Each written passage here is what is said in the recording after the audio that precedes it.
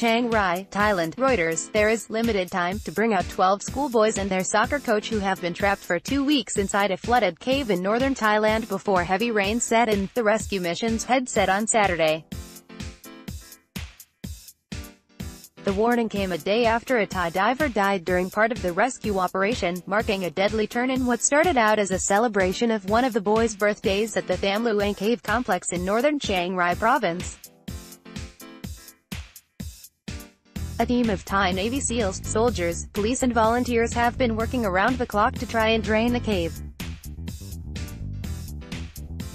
The boys, aged between 11 and 16 and not all of whom are capable swimmers, are hurriedly being taught to take on a treacherous dive through narrow, muddy, submerged passageways.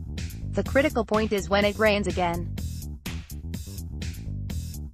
There is limited time, Narong Sakase Tanakorn, head of the rescue mission and Chiang Rai's former governor, told a midnight media briefing. He said he wanted to reduce risks but added that falling oxygen levels inside the cave were another, really big concern.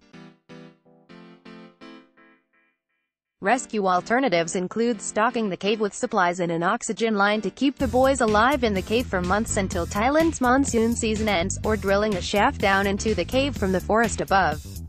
Narongsak said they would have to drill through 600 meters, 1,970 feet, of fragile limestone rock to reach the boys and were discussing drilling angles.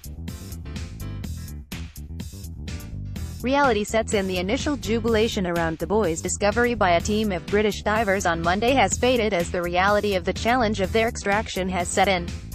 The ordeal facing the boys was underscored by the death of a former Thai Navy SEAL in the cave on Friday morning. However, Ivan Katajic, a Danish diving instructor who has been ferrying oxygen tanks inside the cave, said after a dive on Friday evening he was double positive about the mission because the water level had dropped considerably. Katajic has not dived the final kilometer to where the boys are stranded on a muddy bank, the most dangerous part of the dive where rescuers have to hold their oxygen tanks in front of them to squeeze through submerged holes. A team on the hill above is frantically trying to block holes and divert streams that channel water into the cave before the weather turns. Everything is a race against time, said Kamal Chaikacha, an official at the forest park. His team would camp out on the hill to try and finish their work before the rain came, he said. Divers took the boys' letters written by family members camped outside the cave, but an attempt to send down a phone failed earlier this week. The president of soccer's governing body, FIFA, invited the boys on Thursday to be his guests at the World Cup final in Moscow on July 15 if they make it out in time.